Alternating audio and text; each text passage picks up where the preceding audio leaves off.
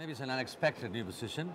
I've been for 40 years in the wine business as a winemaker, and then after like Montes Wines, I was one of the founding partners, and Montes have formed already quite a substantial group of professionals. I mean, the administration, general management, viticulture, enology.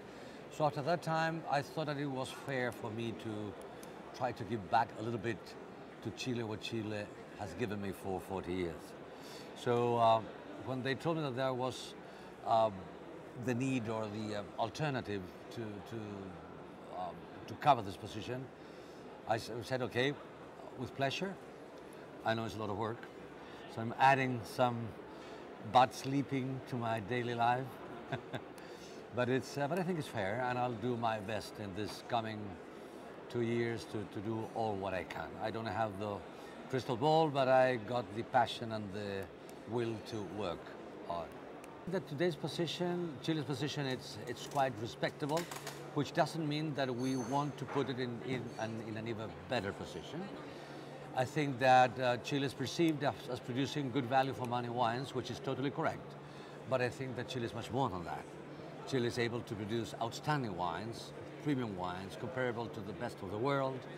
We have a blessed nature, outstanding natural conditions in terms of geographical position, climatic position.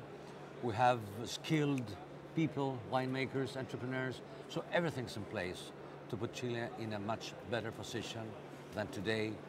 And it doesn't mean that today we are unpleased. I think we are happy, but we want to be happier.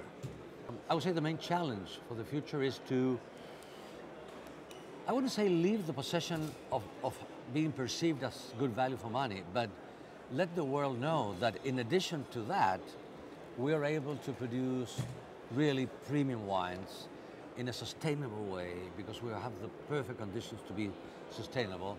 We have the conscience of being sustainable. Wines of Chile, or Vinos de Chile, has a program running of sustainability with a lot of help from the government, with some funds from the government. So our main job is to add a new position in for Chile in the international wine trade.